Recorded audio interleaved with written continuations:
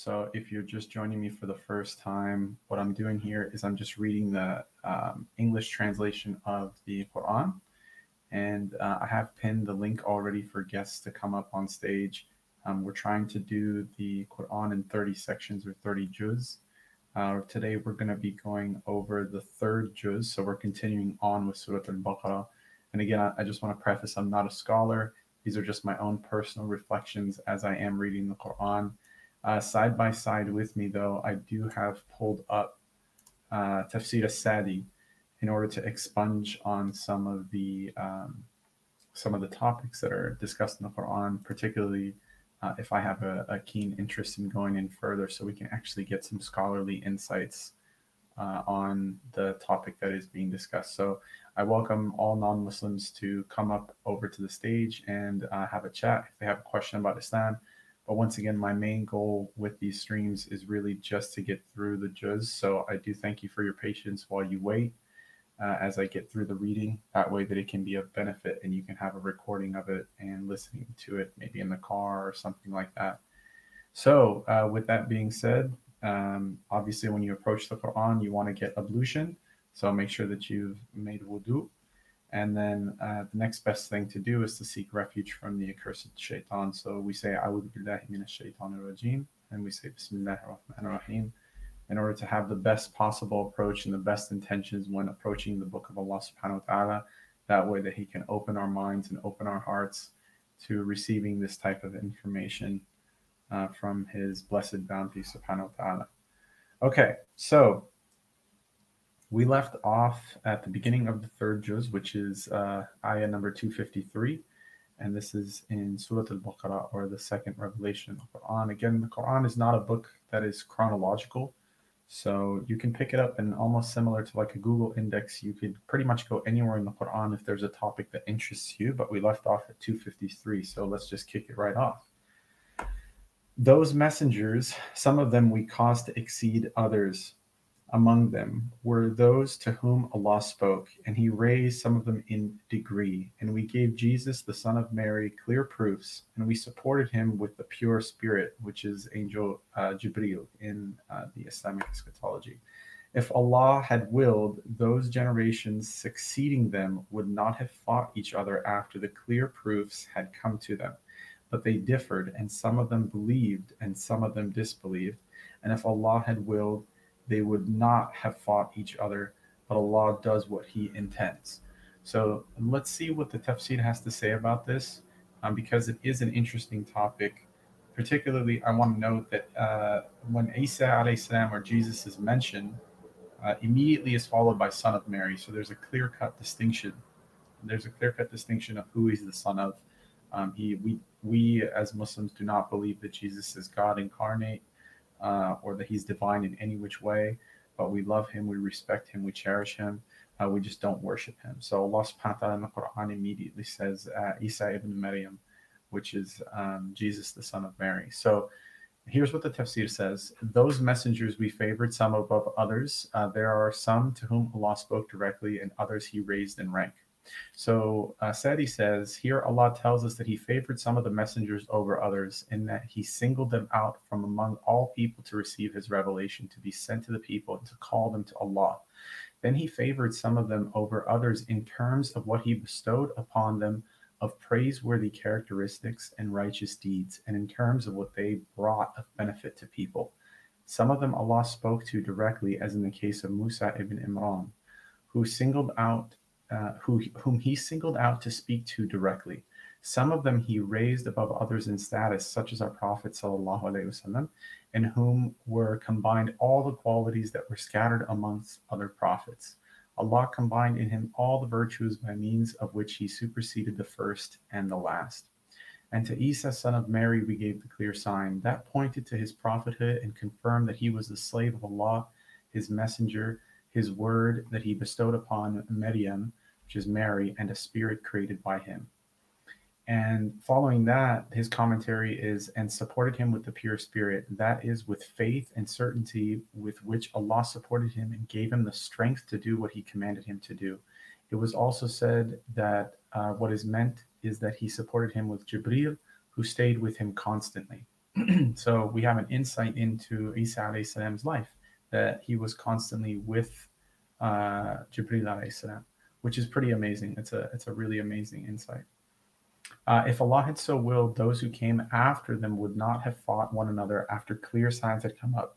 So because the signs should bring about unity in faith, but they disagreed amongst themselves, some believing and others disbelieving. These differences resulted in division and enmity and fighting, yet despite that, if Allah had so willed, after they had these differences, they would not have fought. This indicates that the will of Allah always comes to pass and defeats all measures. Rather, measures may only be of benefit if they are not contrary to the divine will. If the divine will is there, all measures aimed at achieving the opposite will be diminished. Hence, Allah says, but Allah does whatever He wills. Thus, His will always prevails and comes to pass. This and similar verses indicate that Allah subhanahu wa ta'ala always does what is dictated by His will and wisdom. Among the things He does are those that He has told us of Himself, or that of His Messenger sallallahu alaihi wasallam has told us of, such as rising above, descending, speaking, and other actions that He may or may not do. And there is a note here. Just as the believer is required to know about his Lord, he is also required to know about his messengers, plural, their essential characteristics, and what is and is not appropriate for them. All of these qualities may be understood from the description that Allah has given of them in numerous verses.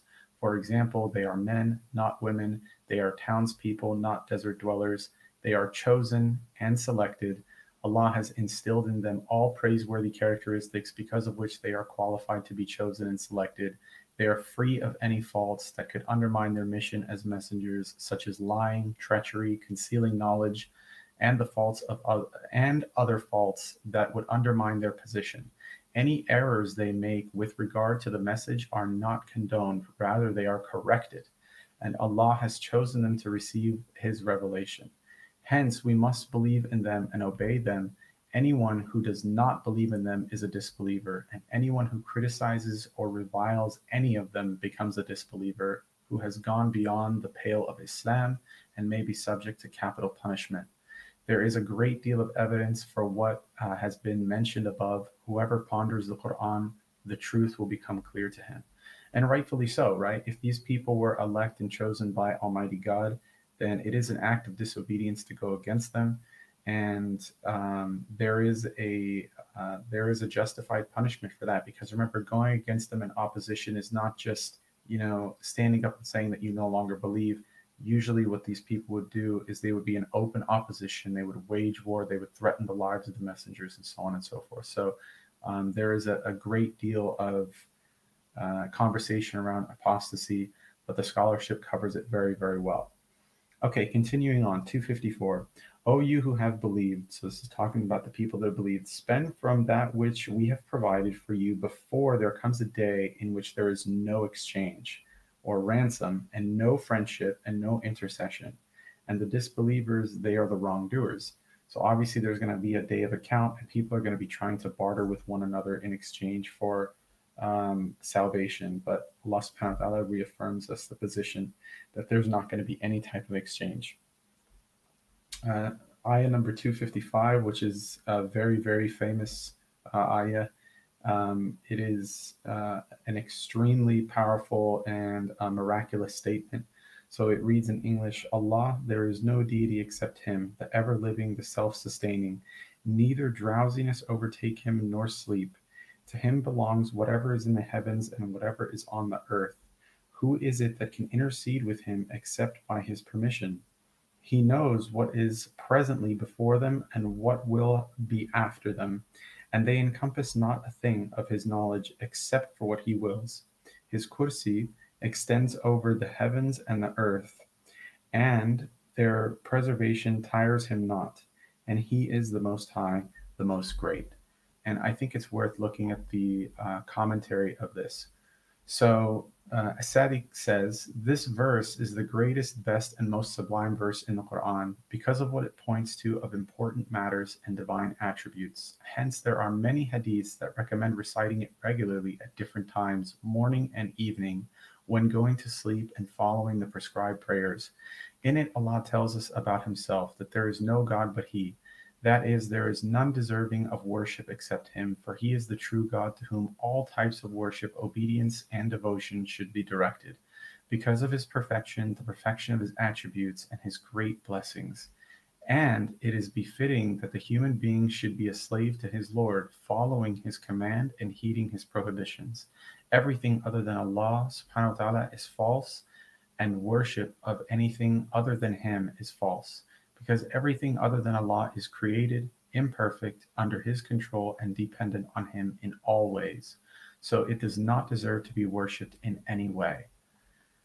The ever living, the self sustaining, and the all sustaining. These two divine names inherently imply all the other divine names. The ever living, Al Hayy, is the one who has perfect life, which implies all attributes of His essence, such as hearing, sight, knowledge, power, and so on. The self sustaining and all sustaining, Al Qayyum, is the one who is self sustaining and whom others need to exist. This implies all the actions of the Lord of the worlds, who does whatever He wills, of rising above, descending, speaking, creating, granting provision, giving life and death, and all types of control. All that is included in the concept that He is self sustaining and the sustainer of others. Hence, some of the scholars said that these two are the greatest names to which, if Allah is called upon by them, He will respond. And if He is asked by them, He will give. The perfect nature of His being ever living, self sustaining, and all sustaining means that neither slumber nor sleep overtake Him. The word translated here as slumber implies drowsiness.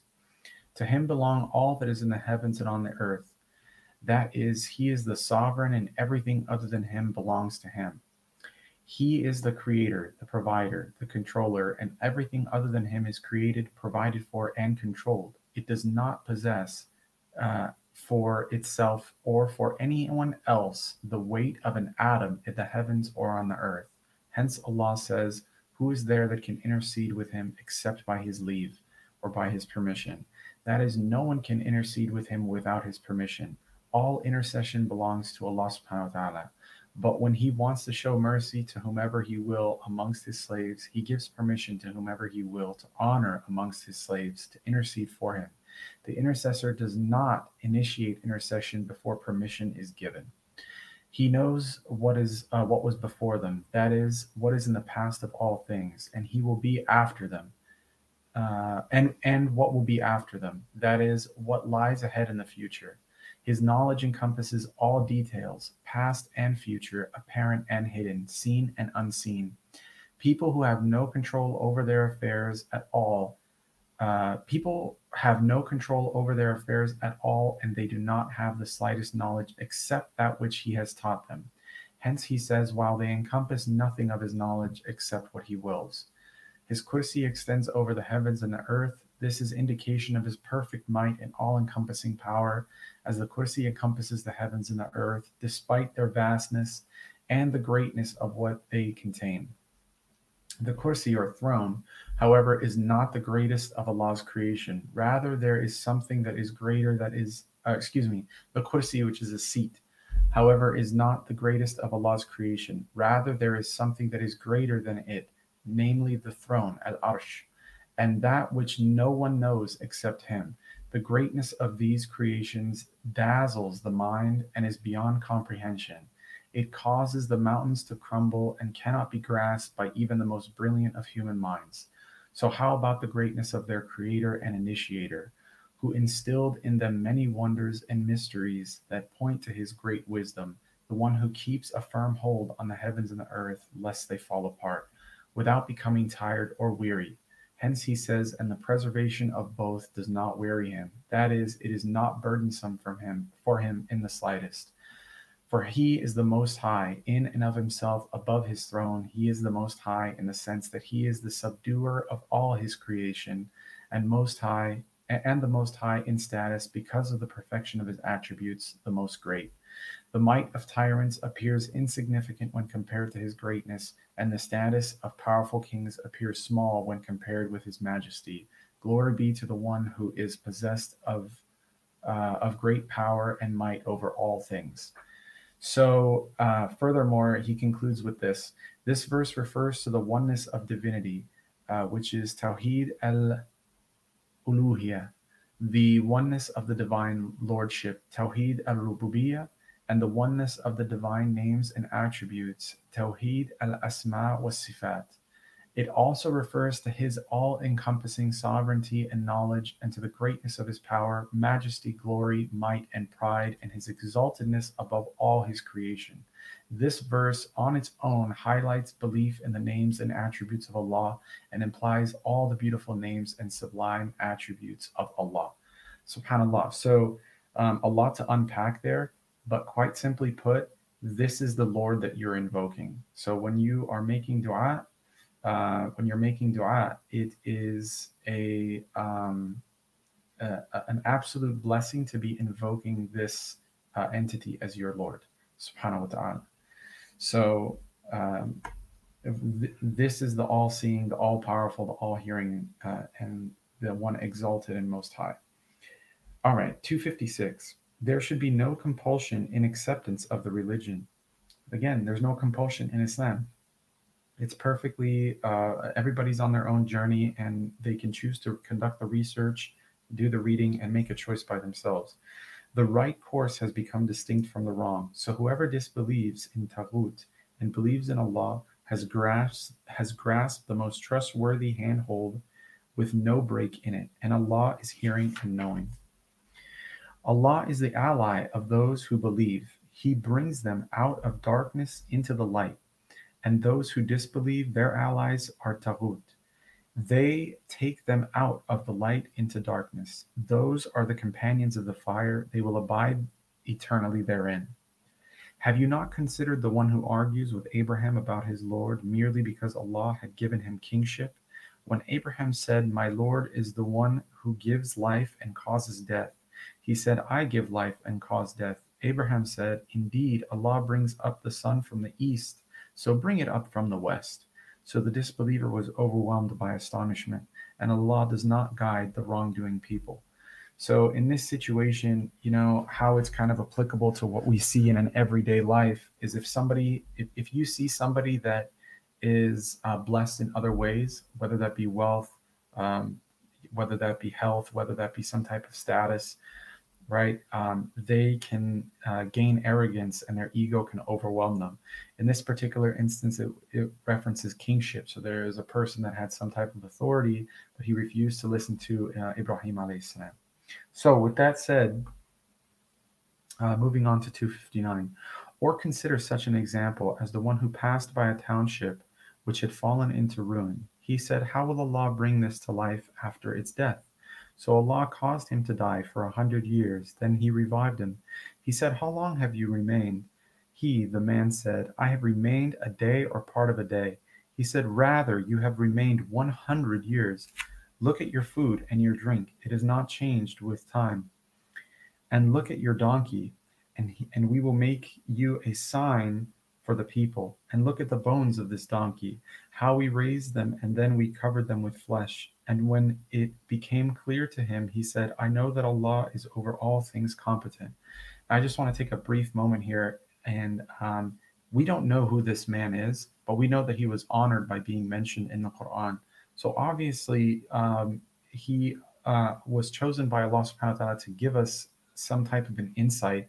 And truly, if you're being patient and being good and waiting for the day of judgment, this is one really cool thing that you'll get to find out on the day of judgment of who this person actually was, right? So there's all these things that all these kind of golden nuggets or just kind of tidbits that you can absorb from. And there's many stories in the Quran where they don't mention the name of the people, but they mention an event, right? A wondrous event or some type of key takeaway. So, may Allah subhanahu wa ta'ala bless us to be of the righteous on the day of judgment. So that way that we can find out who this man was that actually went through this. And mention when Ibrahim said, "My Lord, show me how you give life to the dead." Allah said, "Have you not believed?" He said, "Yes, but I ask only that my heart may be satisfied." Allah said, "Take 4 birds and commit them to yourself. Then after slaughtering them, put on each hill a portion of them. Then call them. They will come flying to you in haste, and know that Allah is exalted in might and wise. Okay, one key takeaway for me personally when I read something like this is even the prophets had hard days. Okay, even the prophets had hard days, alayhi salam. I mean, Ibrahim, right? One of the greatest messengers, and he's asking for Allah subhanahu wa ta'ala, hey, just my heart's feeling really heavy. Just give me some type of support today, right? So even these people that were so close to Allah subhanahu wa ta'ala, and Ibrahim alayhi salam is considered a friend to Allah subhanahu wa ta'ala. So imagine um, if your iman is fluctuating up and down, it's okay. Just take a minute, make some dua, and ask for Allah subhanahu wa ta'ala to uplift and strengthen your heart. Carrying on, the example of those who spend their wealth in the way of Allah is like a seed of grain, which grows 7 spikes. In each spike is 100 grains, and Allah multiplies His reward for whom He wills. And Allah is all-encompassing and all-knowing. And wallahi, I can attest to this personally. I'm sure you guys can attest to this as well. Every single time that I have donated fi sabilillah, my money has never depleted. And alhamdulillah for that. As a matter of fact, it's increased.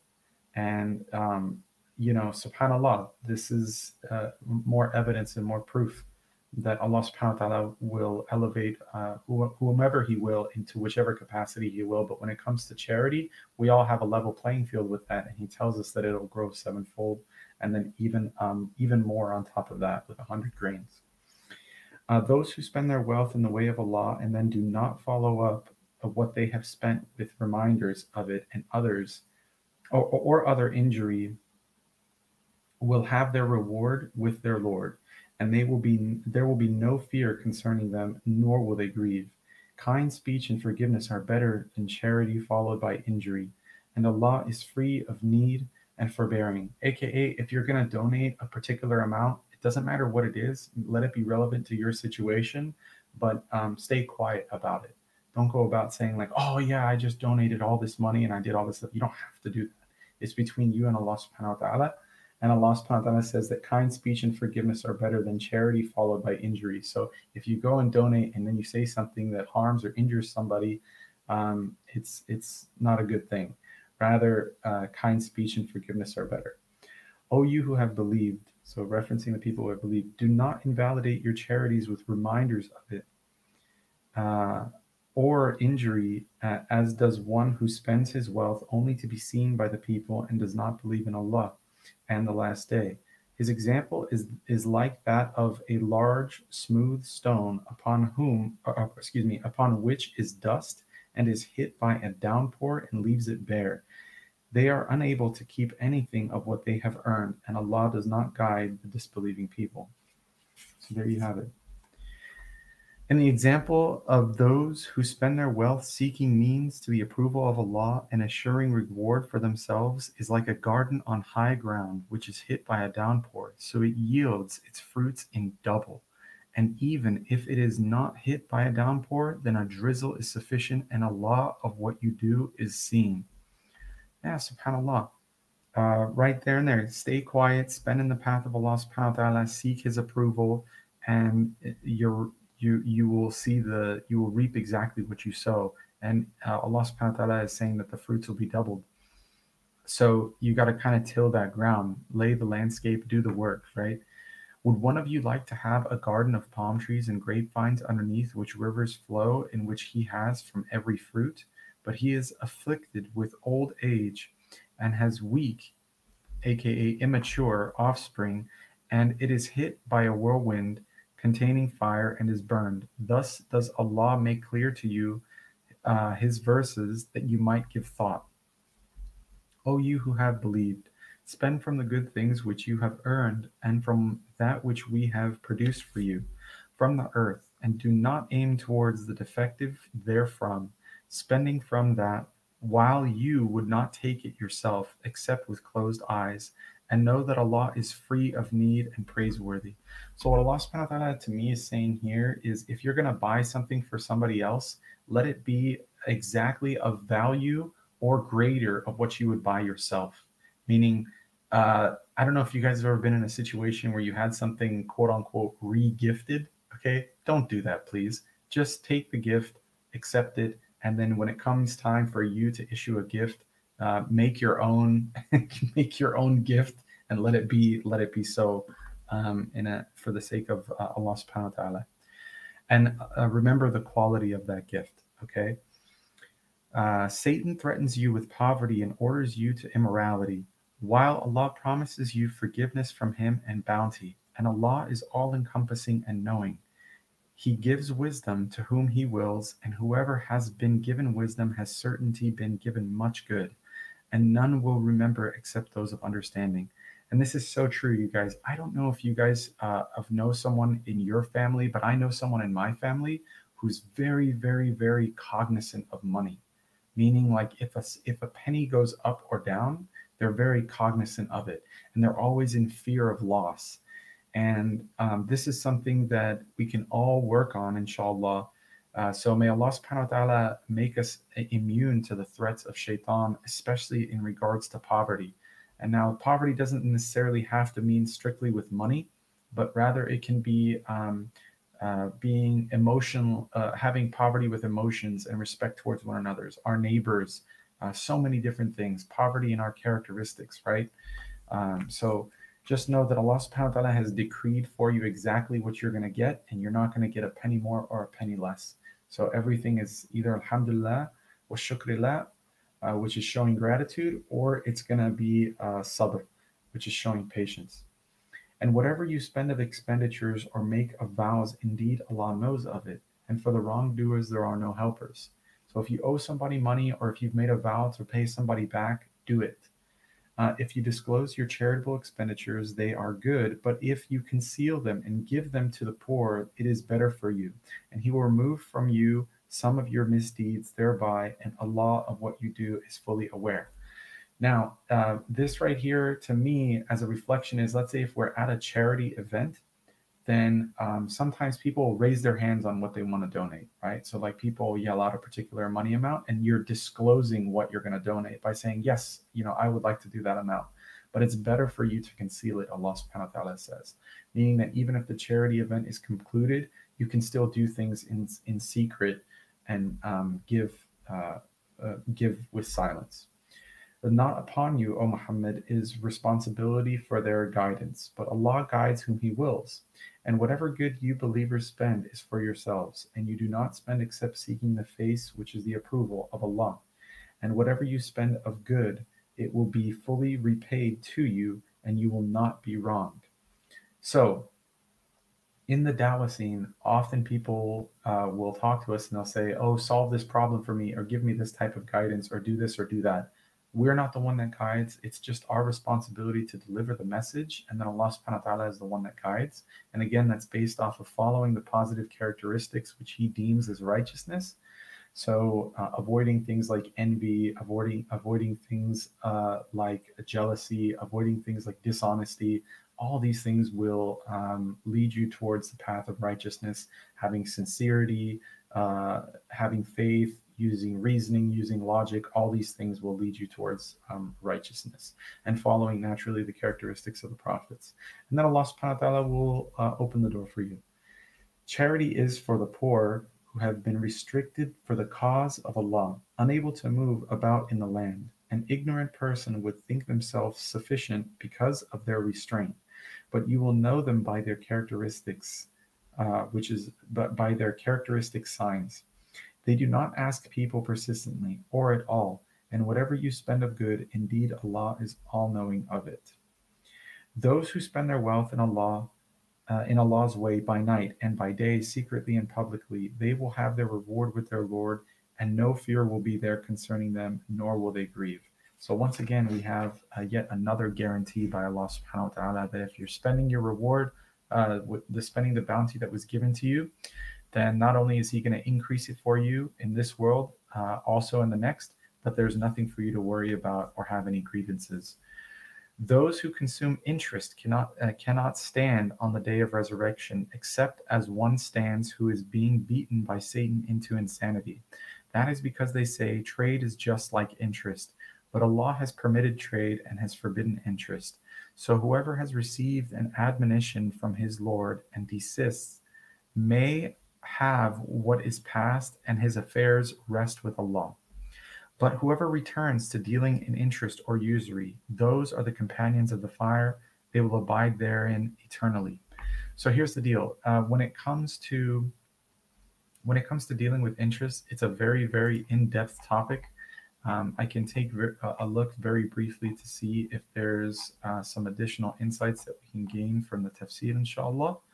But truth be told, it definitely requires scholarly input. So I know that sometimes it can be as sensitive as keeping money in the bank, and that's accruing interest. I know that credit cards are haram. So interest and usury really has consumed this planet and destroyed so many people, so many lives. So it's no wonder that Allah subhanahu wa ta'ala had said to completely stay away from it as best as we can. But naturally, even the Prophet ﷺ said that we would be hit by the dust of interest even if we try to stay away from it as best as we can. So he doesn't have much commentary. Rather, this is what Asadi states. Those who consume usury, actually, let me see here. Yes, he does have some commentary. So it says here Allah tells us the use of bad end and hardship that those who consume usury will face. They will not rise from their graves on the day of resurrection to stand, except like a madman who is being beaten by the shaitan. So they will rise from their graves confused and shaky as if they are drunk, expecting a severe punishment. That is because they thought and said, trade is like usury. Such a statement would only come from one who is very ignorant or one who ignores what he knows out of stubbornness. So Allah will requite them in an appropriate manner, and they will become like insane people. It may be understood from the words, they will not stand on the day of resurrection except like a madman who is being beaten by the shaitan, that when they lost their minds in seeking to earn through usury, they became very foolish and unable to think properly. Their appearance and movements will be like those of insane people with a complete lack of coordination and loss of rational thinking. Allah says, responding to them and explaining His great wisdom, but Allah has permitted trade because it serves the public interest and there is a great need for it, and because prohibiting it would cause great harm. This is the basis for permissibility of all ways of earning money, unless there is a text to indicate that something is not permitted. And forbidden is usury because of what it entails of wrongdoing and evil consequences. Usury, or riba, is of two types. Riba nasiya, pay now or pay an increased amount later, and riba fadl, which involves trading two things of the same type, where one is greater in quantity than the other. Both are haram according to the Quran and Sunnah, and according to the consensus of the scholars. In the case of riba nasiya, those who permitted riba fadl held an odd view that is contrary to the abundant texts. Rather, usury is one of the major sins that may doom a person. Therefore, he who desists, that is, gives up what he is doing and is deterred from it because of the admonition that has come from his Lord, that is the admonition, reminder, and warning against dealing in usury. This admonition is a mercy from Allah towards those to whom it is addressed and serves to establish proof against them. They may keep their past gains that resulted from previous transactions in which he engaged before his admonition reaching him. He may keep them as a reward for accepting the advice. This verse indicates that the one who does not desist will be punished for both his earlier and later actions. His case is for Allah to judge as to whether to requite him, but those who return to it, that is, to dealing in usury, and who do not benefit from the admonition, rather they persist in it, will be the inhabitant of the fire, where they will abide by it therein forever.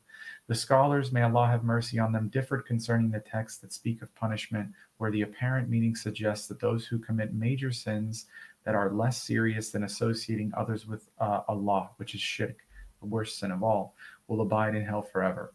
The best view is that which says that in these cases where Allah states that certain sins will doom a person to eternity in hell are applicable, provided there is no impediment, that is, tawheed or disbelief in the oneness of Allah. So there's a pretty serious condition right there, and I'm not going to delve too deep into it because I want to continue on with the literature so that we can benefit, inshallah. But he does conclude that Allah destroys usury, that is, he takes it away and takes away its blessing, so that it becomes a source of problems and trouble and takes away blessing from the individual's life. If he spends from it, he will not be rewarded. Rather, it will bring him closer to hellfire. But will give increase for deeds of charity. That is, he will cause it to grow and will send down blessings upon the wealth from which the charity is given, and he will reward the giver. That is because the requital befits the action. The one who deals in usury wrongs people and takes their wealth in an unlawful manner, so he is punished with loss of his wealth. The one who is good to people shows kindness to them in different ways, and his Lord is kinder than he is, so he treats him kindly, and he is kind to his slaves. So there you have it, folks. If you're dealing with interest, which is haram money, there's no blessing in the money. If you have halal money that you've earned in a halal way and you give it out for charity, then subhanAllah, Allah subhanahu wa ta'ala will increase you from that charity that you give. Once again, stating that the benefits of giving charity and stuff like that do not go unacknowledged because of Allah subhanahu wa ta'ala's endless mercy. Okay. So carrying on here, 276. Allah destroys interest and gives increase for charities, and Allah does not like every sinning disbeliever. Indeed, those who believe and do righteous deeds and establish prayer and give zakat will have their reward with their Lord, and there will be no fear concerning them, nor will they grieve. So again, you have more conditions in order to get to that guarantee. O you who have believed, fear Allah and give up what remains due to you of interest if you should be believers. So now that you know, give it up. Don't follow it. You know, and you can now be held accountable. And if you do not, then be informed of a war against you from Allah and His Messenger. But if you repent, you may have your principle. Thus, you do no wrong, nor are you wronged. So subhanAllah, Allah subhanahu wa ta'ala is actually threatening you. He's threatening you with a very severe threat. So if you are not going to give your ways up and you're informed, then you are effectively waging war with Allah subhanahu wa ta'ala. You're waging war with your provider, and there is no victory there. Okay. And if someone is in hardship, then let them be postponement until a time of ease. But if you give from your right as charity, then it's better for you if only you knew. So if somebody owes you something and you forgive them in Islam, it's better for you, right? It could be your ticket into Jannah. Meaning, especially if they're going through a hardship and they were just to say, hey, you know what, can you delay my payments? This is completely permissible. So you're conducting a charity if you were to outright forgive them for what they owe you. But even if you were to delay them, it's a particular act of charity, which is amazing. Now, imagine trying to pull that off in a capitalistic system. There's not a chance. They just come pounding on your door and seizing your assets right away. So, and fear a day when you will be returned to Allah. Then every soul will be compensated for what it has earned, and they will not be wronged or treated unjustly. O you who have believed, when you contract a debt for a specified term, write it down, and let a scribe write it between you in justice. And let no scribe refuse to write as Allah has taught him. So let him write, and let the one who has the obligation or the debtor dictate, and let him fear Allah, his Lord, and not leave anything out of it. But if the one who has the obligation is of limited understanding, or weak, or unable to dictate himself, then let his guardian dictate in justice. SubhanAllah, here we have rules of contractual obligations. So if somebody's not of sound mind and body, if they're not able to think rationally for themselves, they need to have a guardian present. And likewise, there needs to be a scribe. And what's a modern day scribe is a notary. They take a look at all the things that get stamped, right? There's a seal that gets put on the document in order for a contract to be valid.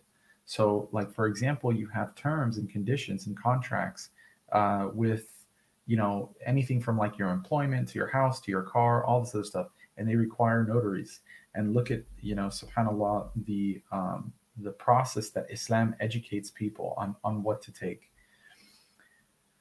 especially if somebody's not of sound in mind. So imagine how many contracts were signed in a capitalistic system where people were taken advantage of simply for the purposes of money, and getting in debt.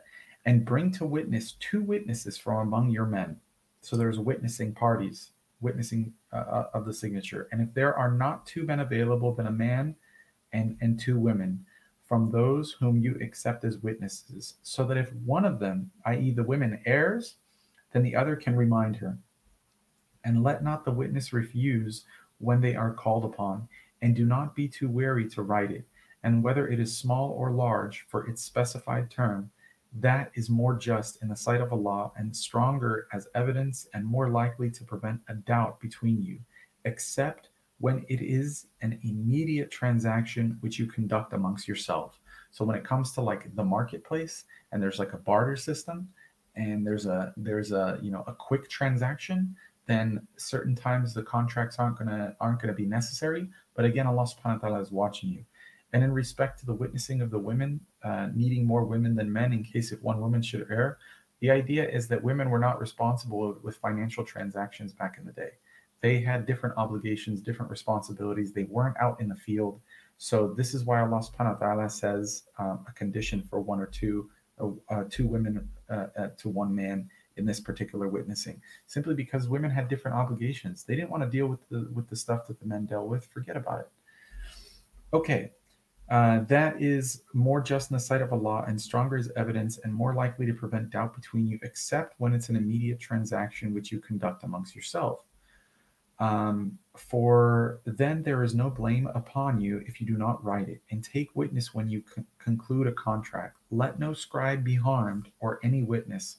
For if you do so, indeed it is a grave disobedience in you, and fear Allah, and Allah teaches you, and Allah is knowing of all things.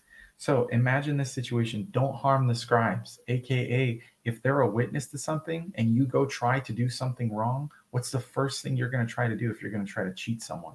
You're going to try to eliminate the witnesses, right?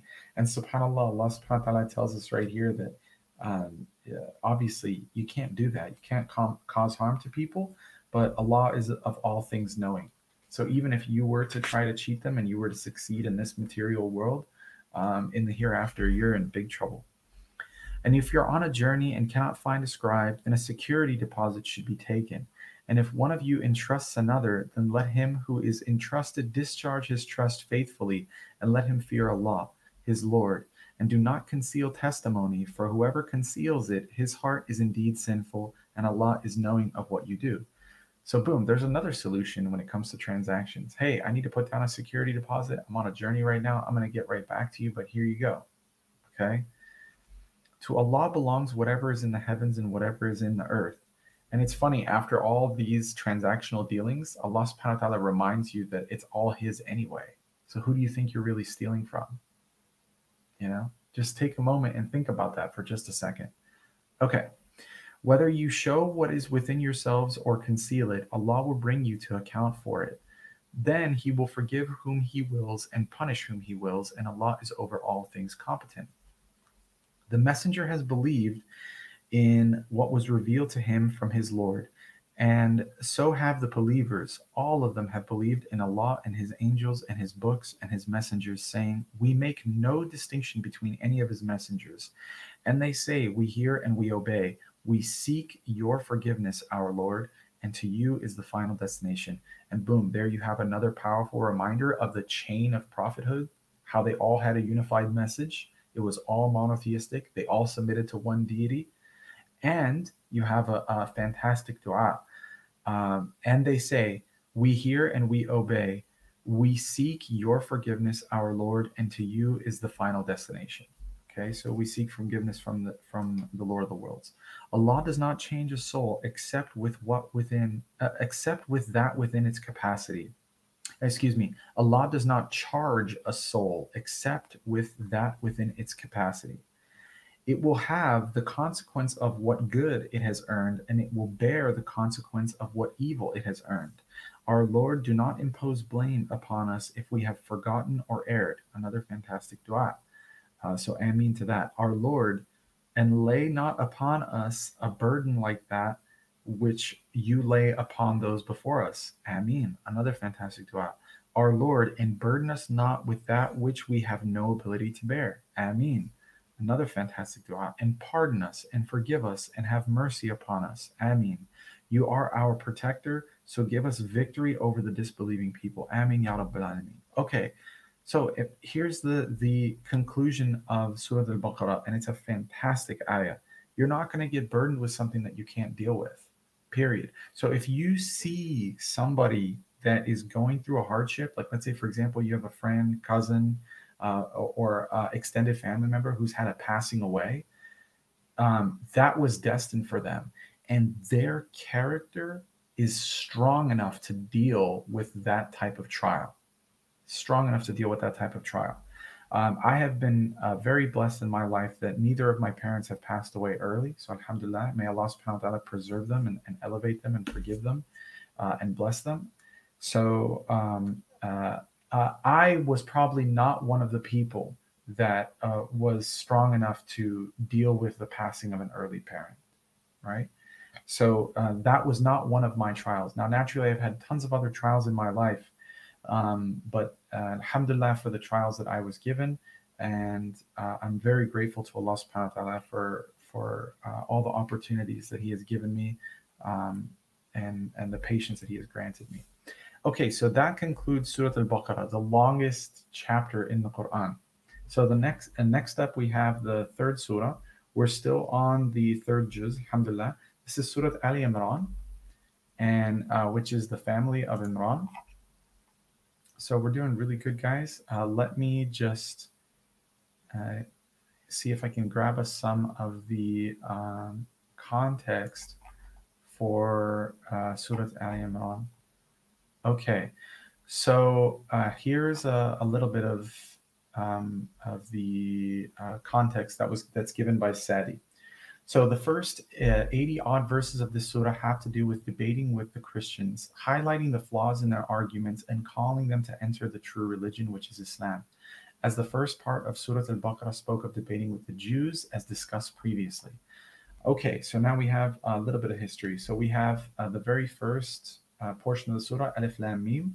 And again, we don't know what these letters mean. Only Allah subhanahu wa ta'ala knows what purpose these letters serve. But everything in the Quran does serve a purpose, and everything does have beauty and majesty because these are the words of Allah subhanahu wa ta'ala. So here goes. Alif Lam Mim. Allah, there is no deity except Him, the ever-living, the self-sustaining. He has sent down upon you, O Muhammad, the book in truth, confirming that which was before it, and He revealed the Torah and the Gospel. Now, the Gospel here is translated, but in the Arabic it says Injil. So it's not talking about the Gospel of Mark, Matthew, Luke, John. It's talking about the Gospel of Isa alayhi salam, which is the Injil. Before, as guidance for the people, and He revealed the criterion. Indeed, those who disbelieve in the verses of Allah will have a severe punishment, and Allah is exalted in might, the owner of retribution. Indeed, from Allah nothing is hidden in the earth nor in the heaven. It is He who forms you in the wombs however He wills. There is no deity except Him, the exalted in might and wise. And for the people that don't have children in their life, may Allah subhanahu wa ta'ala grant you healthy children one day, inshallah. But I will tell you right now that it is a process that even science and doctors have no clue about. They can try to look behind the veil as much as they want, but at the end of the day, it's all just guesswork. So only He subhanahu wa ta'ala knows exactly what's happening within the womb and how we're being fashioned and formed. And that includes the insertion of the soul, right? Because being a human being, there's a composition to that. It's not just, your soul is inserted while you're in the womb, along with the time of birth, the time of death, what's going to happen to you, all your risk, everything that has been given to you, all incidents and all possibilities, and so on, subhanAllah. So, doctors are not going to get anywhere near that realm, obviously. Okay, Allah subhanahu wa ta'ala continues. It is He who has sent down to you, O Muhammad, the book. In it are verses that are precise. Now, here's the beautiful thing about the word precise. The difference between something being accurate and something being precise is when something is accurate, it hits the target once. When something is precise, it continually hits the target over and over and over again with 100% accuracy. So it's an excellent choice of words there. They are the foundation of the book, and other unspecific, meaning you have verses that are ambiguous and you have verses that are non-ambiguous. As for those in whose hearts is deviation from truth, they will follow that of it which is unspecific or ambiguous, seeking discord and seeking an interpretation suitable to them. And no one knows its true interpretation except Allah. But those firm in knowledge say, we believe in it, all of it is from our Lord, and no one will be reminded except those of understanding. So here you have an example, right? What does Alif Lam mean? We do not know. It is ambiguous. However, we believe in it. We believe in it because it is from Allah subhanahu wa ta'ala. Okay? And the ones that are choosing to deviate, so when you see these people that are attacking Islam, it's because they are choosing to ignore the verses that are precise, that are explicit, that there's no shakiness of in regards to foundation, creedal issues, anything to that extent. Rather, they go over towards the ambiguous and they argue and jibber jabber and chit chatter amongst each other, trying to create discordance within the community. So stand firm on your faith by using your reasoning faculties, which is what Allah subhanahu wa ta'ala is encouraging you. In Islam, we do not believe in blind faith. We do not believe in blind faith. Allah subhanahu wa ta'ala continues, who say, our Lord, let not our heart deviate after you have guided us, and grant us from yourself mercy. Indeed, you are the bestower. Ameen, ya Rabbi. Wonderful dua. Our Lord, surely you will gather the people for a day about which there is no doubt. Indeed, Allah does not fail in his promise. Remember, his will is supreme, and ultimate victory belongs to him and his slaves. Indeed, those who disbelieve, never will their wealth or their children avail them against Allah at all, and it is they who are fuel for the fire. Theirs is like the customs of the people of Pharaoh and those before them. They denied our signs, so Allah seized them for their sins, and Allah is severe in penalty. Say to those who disbelieve, you will be overcome and gathered together in hellfire, and wretched is that resting place. Already there has been for you a sign in the two armies which met in combat at Badr, one fighting in the cause of Allah and another of disbelievers. They saw them to be twice their own number by their eyesight, but Allah supports with victory whom He wills. But Allah supports with His victory whom He wills. Indeed, in that is a lesson for those of vision. So here's the deal. Even though that you may think that you're up against odds, exactly what Allah subhanahu wa ta'ala decrees is going to happen. Meaning that if you're on the side of righteousness, Allah subhanahu wa ta'ala has already decreed for the sign of righteousness. So you want to be righteous with all of your dealings. All of your dealings. How it's worldly applicable, if you're out there trying to get a job somewhere and you're applying, and all of a sudden you go through the interview process, very simple example, if you don't get the job, Allah subhanahu wa ta'ala preserved you from something. Point blank, period. Right? That's it. Victory was given to somebody else who could have been a believer. Okay? Or victory was given to you in the sense that you were preserved from some type of downfall. Okay? Beautiful for the people is the love of that which they desire. Beautified for the people is the love of that which they desire, of women and sons, heaped up sums of gold and silver, fine braided horses and cattle and tilled land. That is the enjoyment of the worldly life, but Allah has with him the best return, which is Jannah. So let's just take a moment right here. The love of that which they desire, women and sons, okay? This is obviously talking to a male counterpart. So if you are a male, you desire women and sons. Naturally, if you're a female, you're going to desire men and you're going to desire children. So the first thing that Allah subhanahu wa ta'ala says that is beautified for people is the desire for the opposite gender. Okay? And when he uses men as an example, especially their love for women. Okay? Next is sons. You want to have legacy. You want your lineage to continue. Right? That's why there was a big disagreement, and you had the pagan systems which were burying their daughters because they just wanted sons. Ridiculous. Heaped up sums of gold and silver, the next best thing. Okay, once I'm married, I want to have a bunch of money. I want to be rich. I want to be wealthy. And how am I going to display that wealth? With finely branded horses. Okay, so what do we got that's finely branded horses today with how much horsepower? Your BMWs, your Ferraris, your Mercedeses, your, Escalades, all these things. These are finely branded horses. Why do you think that they wear their emblems on the outside? They talk about how much torque, how much horsepower. Look at what this vehicle can do. Look at the size of the rims, because they're just finely, look at the detail, the stitching on the leather and all this other stuff. They're just finely branded horses. SubhanAllah. Okay. And cattle and tilled land, right? You want to have servants. You want to have servitude. You want to have a giant house. You want to have, tons of land, a huge backyard, right? And again, this is the enjoyment of the worldly life, but Allah has with him the best return, which is Jannah. Say, shall I inform you of something better than that?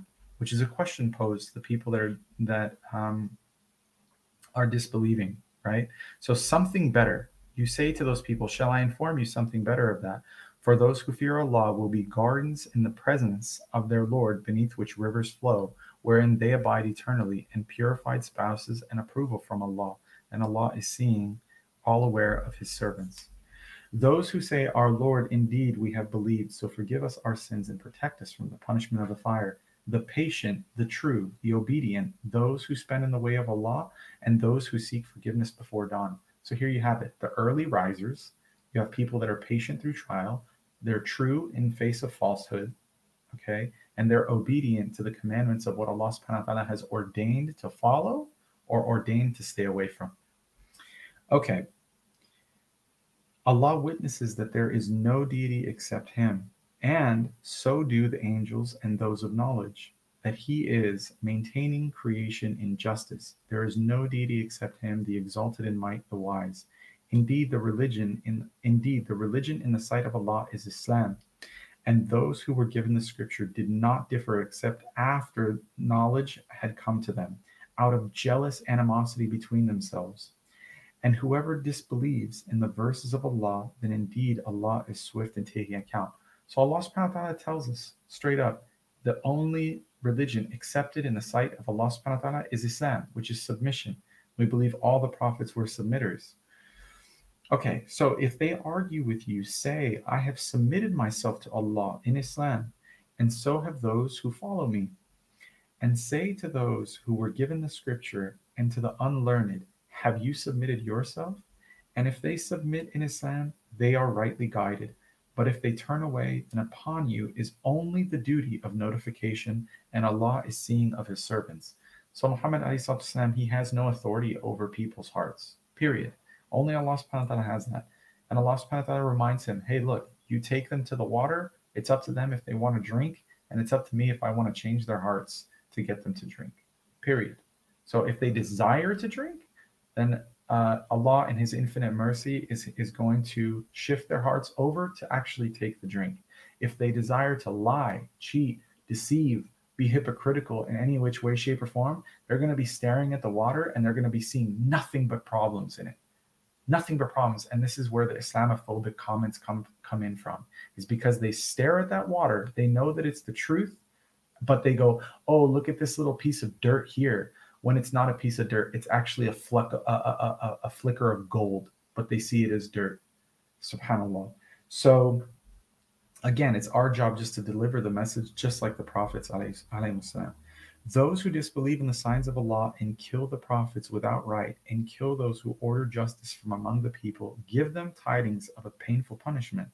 They are the ones whose deeds have become worthless in this world and the hereafter, and for them there will be no helpers.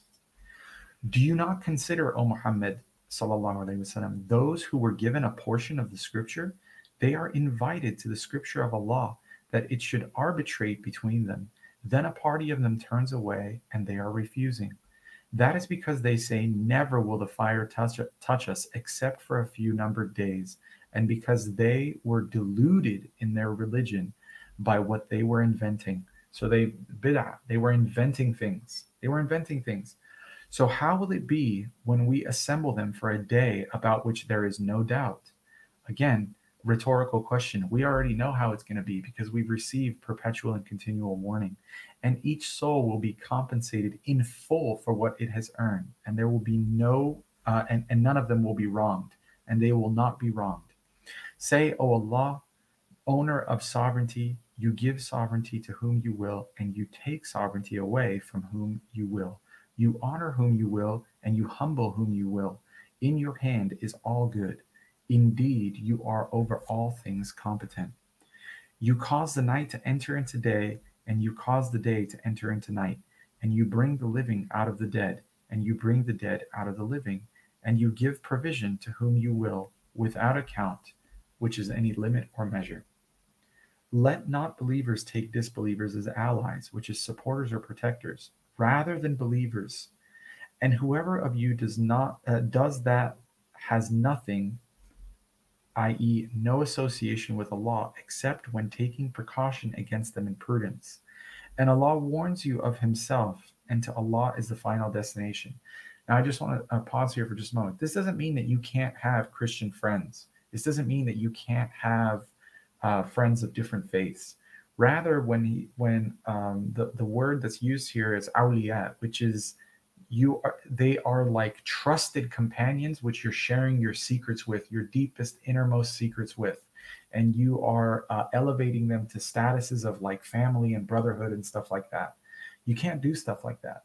You just simply can't, because you don't know what kind of criteria they are using against themselves between truth and falsehood. And that's the issue. The issue is that they hold themselves accountable to a different standard than the Islamic standard. Now, of course, I know you guys are probably thinking like, well, what about all the bad Muslims and stuff like that? If they are upon Islam, if they are brothers in faith, Allah subhanahu wa ta'ala is going to deal with them in the same manner that He deals with any Christian or any Jew, period. Okay? If they're being hypocritical or whatnot, you need to use your better judgment. The idea is that you have to have a difference in standard of whom you're trusting and with what information. Okay, especially relevant to times of like secrecy and war and tribalism and all that other stuff. All that stuff plays, guys. So whether you conceal what is in your breast or reveal it, Allah knows it, and He knows that which is in the heavens and that which is on earth, and Allah is over all things competent. The day every soul will find what it has done of good. The day every soul will find what it has done of good present before it, and what it has done of evil it will wish that between itself and the evil was a great distance. And Allah warns you of Himself, and Allah is kind to His servants. So if you're a servant of Allah subhanahu wa ta'ala, He's going to be kind to you. If you're not a servant, well, figure it out. Say, O Muhammad sallallahu alaihi wasallam, if you should love Allah, then follow me, so Allah will love you and forgive you your sins, and Allah is forgiving and merciful. Again, it's just this perpetual amounts of mercy, perpetual amounts of forgiveness that the Quran is using. Say, obey Allah and the Messenger, but if you turn away, then indeed Allah does not like the disbelievers. Indeed, Allah chose Adam and Noah and the family of Abraham and the family of Imran over the worlds. Descendants, some of them from others, and Allah is hearing and knowing. Mention, O Muhammad sallallahu alaihi wasallam, when the wife of Imran said, My Lord, indeed I have pledged to you what is in my womb, consecrated for your service. So accept this from me. Indeed, you are the hearing, the knowing. But when she delivered her, she said, My Lord, I have delivered a female, and Allah was most knowing of what she delivered. And the male is not like the female. And I have named her Mary, and I seek refuge for her in you, and for her descendants from Satan, and for her descendants from Satan, she expelled from the mercy of Allah. So she's seeking refuge for Mary from Shaitan and her descendants. So her Lord accepted her with good acceptance and caused her to grow in a good manner and put her in the care of Zechariah. Every time Zechariah entered upon her in the prayer chamber, he found with her provision. He said, O Mary, from where is this coming to you? She says, "It is from Allah. Indeed, Allah provides for whom He wills without account." At that, Zechariah called upon his Lord, saying, "My Lord, grant me from yourself a good offspring. Indeed, you are the hearer of supplication." So the angels called him while he was standing in prayer in the chamber. "Indeed, Allah gives you good tidings of John, confirming a word from Allah, who will be honorable, abstaining from women, and a prophet from among the righteous." He said, "My Lord, how will I have a boy when I have reached old age and my wife is barren?" He, the angel, said, "Such is Allah. He does what He wills." He said, "My Lord, make for me a sign." He said, "Your sign is that you will not be able to speak to the people for 3 days except by gesture. And remember your Lord much and exalt Him with praise in the evening and in the morning. And mention when the angel said, 'O Mary, indeed Allah has chosen you and purified you and chosen you above the women of the worlds. O Mary, be devoutly obedient to your Lord and prostrate and bow with those who bow in prayer.' That is from the news of the unseen which we reveal to you, O Muhammad, and you were not with them when they cast their pens, as to which of them should be responsible for Mary, nor were you with them when they disputed. And mention when the angel said, 'O Mary, indeed Allah gives you good tidings of a word from Him whose name will be the Messiah, Isa, the son of Mary, distinguished in this world and in the hereafter, and among those brought near to Allah.'" So, a couple reflections as this is going on. Naturally, Maryam alayhi salam, Maryam radiallahu anha is elevated and honored to a high status. Not only is she honored by bearing a prophet, but a glimpse into her character is witnessed through the Quran. She's righteous, she's devout, she's obedient, she is honorable. She is a cherished and prized woman, right? These are all the statuses that Allah subhanahu wa ta'ala describes of Mary. And the other thing that comes to mind is you have prophets that are in need again, and they're asking for offspring. So if you yourself are going through a trying time, please, make dua and remember the story of Zechariah, right? Make dua for yourself and really reflect on the Quran, because Allah subhanahu wa ta'ala granted him offspring. He will speak to the people. So this is verse 46. He will speak to the people in the cradle and in maturity and will be of the righteous. So there's one of the first miracles, which is different from an Islamic perspective, is that he spoke in the cradle. She said, "My Lord, how will I have a child when no man has touched me?" We believe that Mary is a virgin. The angel said, "Such is Allah. He creates what He wills. When He decrees a matter, He only says to it, 'Be,' and it is." And this is where we get the terminology of that He's the word of Allah subhanahu wa ta'ala, right? Meaning that Allah subhanahu wa ta'ala just said, "Kun fayakun," be and it is, and boom, Mary had a miraculous pregnancy, and Isa alayhi salam came out. I did get a glance at the chat. So this is the Sahih International translation. Okay, and he will touch him writing, and and he will teach him writing and wisdom and the Torah and the gospel. So Isa alayhi salam, he was given knowledge of the Torah. He knew what was in the Torah, and he was also given the Injil. Remember, this gospel is not the gospel of Mark, Matthew, Luke, and John. Isa alayhi salam didn't preach what Mark, Matthew, Luke, and John said. He preached his own gospel, which is the Injil, and make him a messenger to the children of Israel.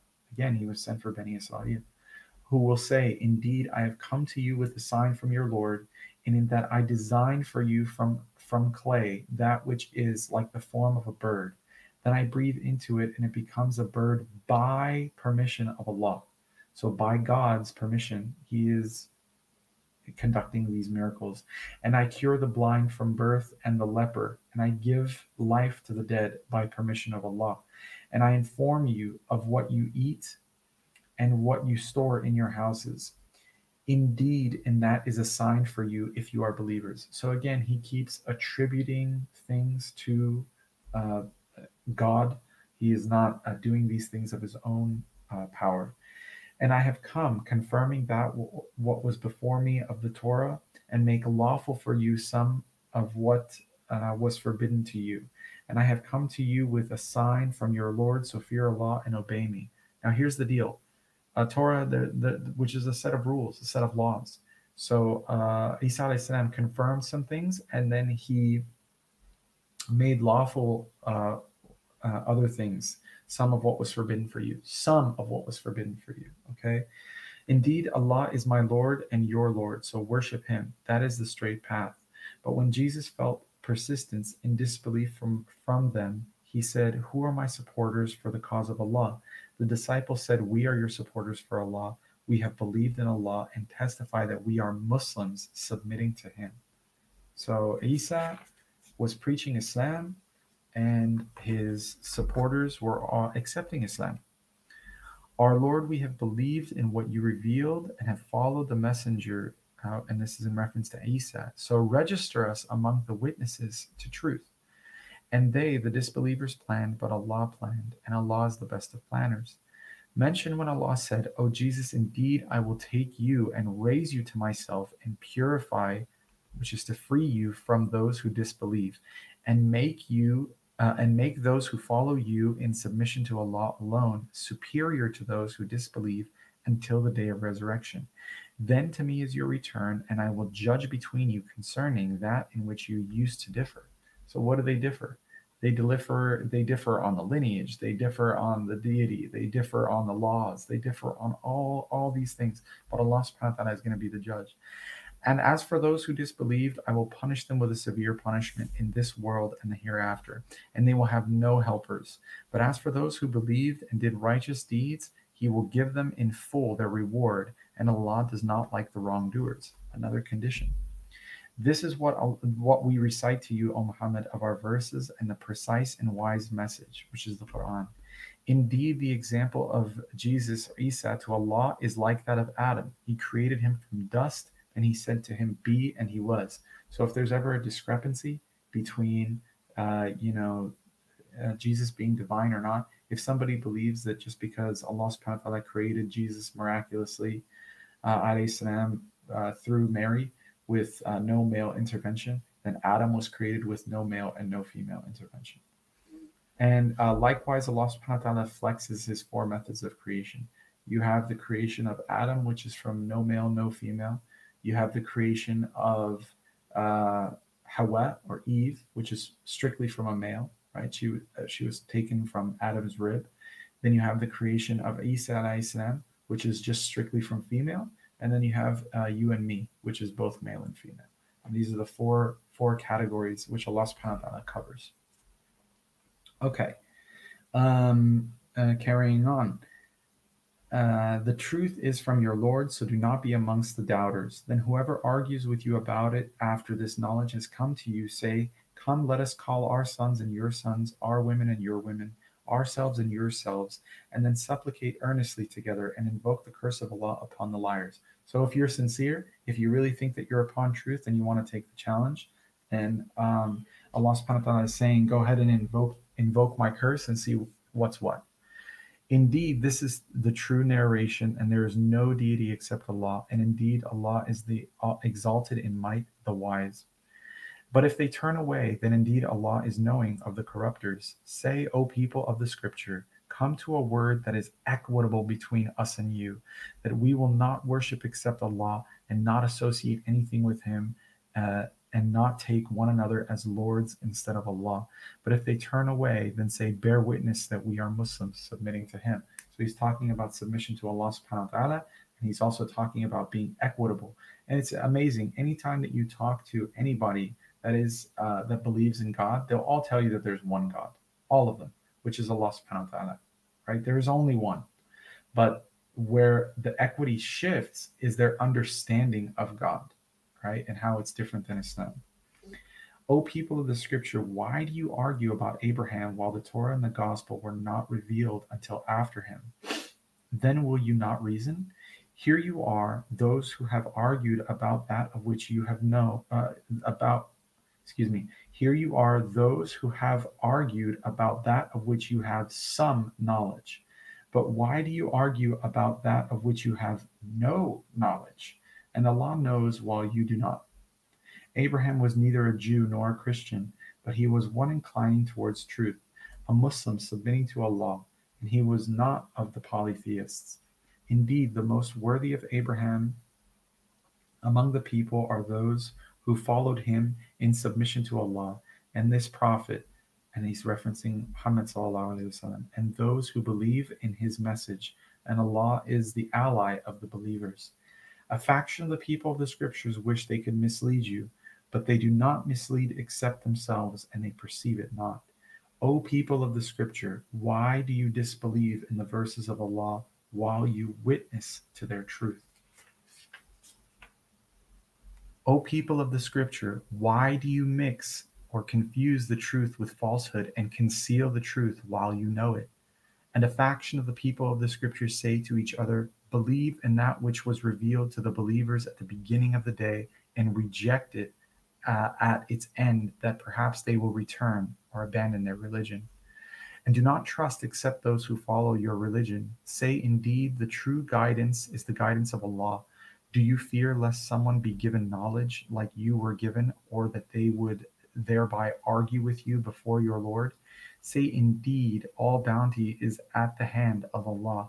He grants it to whom He wills, and Allah is all-encompassing and wise. He asks for His mercy, or He selects for His mercy whom He wills, and Allah is the possessor of great bounty. And among the people of the scripture is he who, if you entrust him with a great amount of wealth, he will return it to you. And among them is he who, if you entrust him with a single coin, he will not return it to you unless you are constantly standing over him, demanding it. That is because they say there is no blame upon us concerning the unlearned, and they speak untruth about Allah while they know it. But yes, whoever fulfills his commitment and fears Allah, then indeed Allah loves those who fear him. Indeed, those who exchange the covenant of Allah for their own oaths, and their own oaths for a small price, will have no share in the hereafter, and Allah will not speak to them, nor look at them on the day of resurrection, nor will He purify them, and they will have a painful punishment. And again, it's a constantly recurring theme. If you're hiding, if you're lying, if you're concealing, if you're hypocritical, these are all the negative traits which are building upon your falsehood. And indeed, there is among them a party who alter the scripture with their tongues, so you may think it is from the scripture, but it is not from the scripture. And they say this is from Allah, but it is not from Allah. And they speak untruth about Allah while they know. So knowingly, they are altering the scripture. And again, this was mentioned in the previous chapter, but here it's reinforced once again. And this time it's talking about them altering the scripture with their tongues. Last time, I believe it was talking in regards to the scribes. So doing it with their hand. Woe to the people that change the scripture with their hand. So both hand and tongue. It is not for a human prophet that Allah should give him the scripture and judgment and prophethood, and then he would say to the people, be servants to me rather than to Allah. But instead he would say, be pious scholars of the Lord because of what you have taught of the scripture and because of what you have studied. So here you have it. None of the servants, none of them, because they knew exactly who they were talking to, would ever attribute themselves as being the creator or ever attribute themselves as being worthy of worship. Rather, they would point and tell you, use your head, be pious scholars of the Lord, meaning study the religion, as in study to your capacity, and take a look at the scripture that was taught that was accurate, right? The accurate one of the time. And in our time, alhamdulillah, we have the Quran. Nor could he order you to take the angels and prophets as lords. Would he order you to disbelief after you had been Muslims?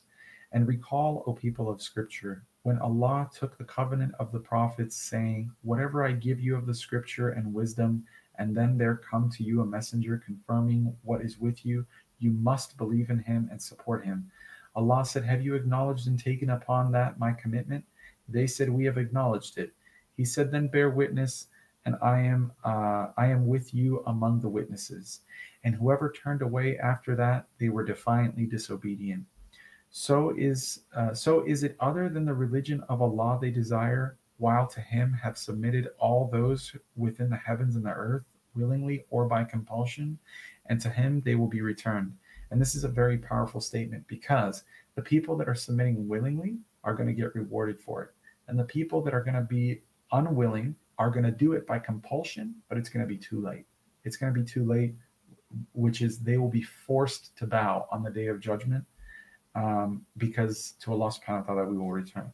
So take the time to really reflect while you're on this plane of existence, so that way that you can come to your own conclusions and submit willingly and get rewarded for it, inshallah. Say we have believed in Allah and in what was revealed to us and what was revealed to Abraham, Ismail, Isaac, Jacob, and the descendants, al-Asbat, and in what was given to Moses and Jesus and to the prophets from their Lord. We make no distinction between any of them, and we are Muslims submitting to him. And whoever desires other than Islam as religion, never will it be accepted from him, subhanahu wa ta'ala. And Allah subhanahu wa ta'ala will not accept their way. And he, in the hereafter, will be among the losers. How shall Allah guide a people who disbelieved after their belief and had witnessed that the messenger is true and clear signs came to them? And Allah does not guide the wrongdoing people. Those, their recompense will be that upon them is the curse of Allah and the angels and the people altogether, abiding eternally therein. The punishment will not be lightened for them, nor will they be reprieved. So here's the deal. If you are upon guidance, if you came to your conclusions, you use your reasoning faculties, but then you entered into a form of disbelief purely out of arrogance, then you're going to get punished for it. And now he gives you an avenue out. Allah subhanahu wa ta'ala gives you an avenue out. Here's the avenue out. Except for those who repent after that and correct themselves. So again, you have a warning, but then it's followed by an act of forgiveness and a doorway. And repent and after that and correct themselves. For indeed Allah is forgiving and merciful. Indeed, those who disbelieve, which is to reject the message after their belief and then increase in disbelief, meaning you're perpetually following those actions of disbelief, never will their claimed repentance be accepted, and they are the ones astray. Indeed, those who disbelieve and die while they are disbelievers will never would the whole capacity of the earth in gold be accepted from one of them if he would seek to ransom himself with it. For those, there will be a painful punishment, and they will have no helpers. So here's the deal. You could either repent, stop your ways, continue to believe, and do the things to gain access to being righteous, or you can try to fake it and try to ransom yourself out. You know what I mean? It's just incredible. And then he tells you that your ransom's not going to be accepted, and your ransom is, and no joke, the weight of the world in gold, which guess what? You're never going to get there. You're never going to get there at all. All right, alhamdulillah, that is the conclusion of the third juz. I will end it with naturally giving salawat salam. So, Allahumma salli ala Sayyidina wa Habibina Muhammad wa ala alihi wa ashabina Muhammad kama sallaita ala Ibrahim wa ala alihi wa ashabi Ibrahim innaka Hamidun Majid. Allahumma barik ala Sayyidina wa Habibina Muhammad wa ala alihi wa ashabina Muhammad kama barakta ala Ibrahim wa ala alihi wa ashabi Ibrahim fil alamin innaka Hamidun Majid. Barakallahu feekum, everybody. Have a blessed rest of the night, and I will see you guys tomorrow, inshallah. Assalamu alaikum wa rahmatullahi wa barakatuh.